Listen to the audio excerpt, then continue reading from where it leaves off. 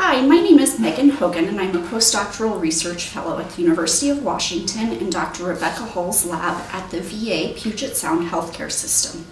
I'm going to give a brief synopsis on a recent article published in Endocrinology, Markers of Islet Endothelial Dysfunction Occur in Male DB/DB Mice and May Contribute to Reduced Insulin Release. The Hull lab is interested in the role of islet endothelial cells in islet function. The islet itself is a highly vascularized structure, and it's well established that the beta cells and endothelial cells participate in a bit of crosstalk, releasing factors that help maintain the phenotype and function of each of their partner cells.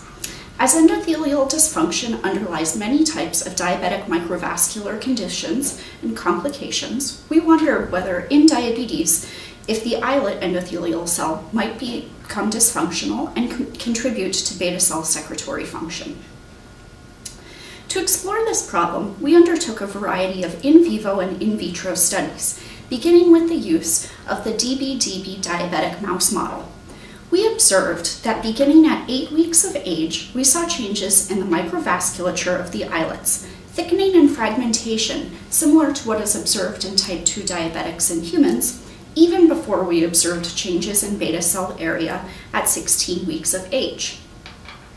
When we isolated islets from these animals, we were able to see increases in markers of endothelial dysfunction at 8 weeks of age and further increases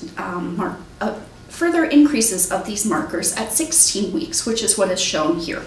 We see increases in markers of cell adhesion, inflammation, and vasoconstriction, as well as decreases in the protein levels of NOS3, a vasodilator.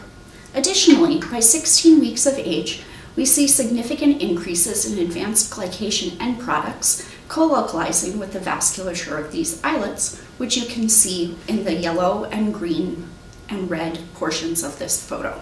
To further explore the direct role of endothelial dysfunction in islet function, we used an immortalized islet endothelial cell line, the MS1 cells.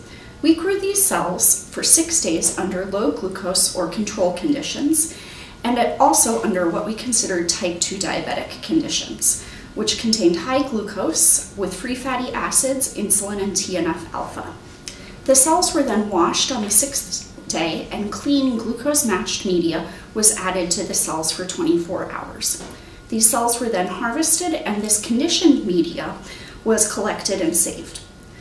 When we looked at these cells, we found that the MS1 cells under diabetic conditions showed increases in E-selectin and endothelin-1 markers, with a non-significant trend for decreased levels of NOS3 protein.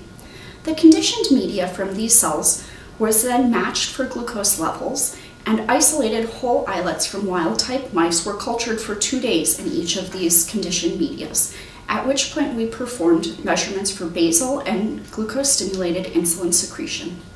We observed a significant decrease in stimulated secretion from islets exposed to the conditioned media from the diabetic MS1 cells. There was also a decrease in the insulin content of these islets, but the fractional release shows that the major effect on these islets was based on their decreased secretory capacity. And with that, I would like to thank you for your time and also to acknowledge our institution and funding sources.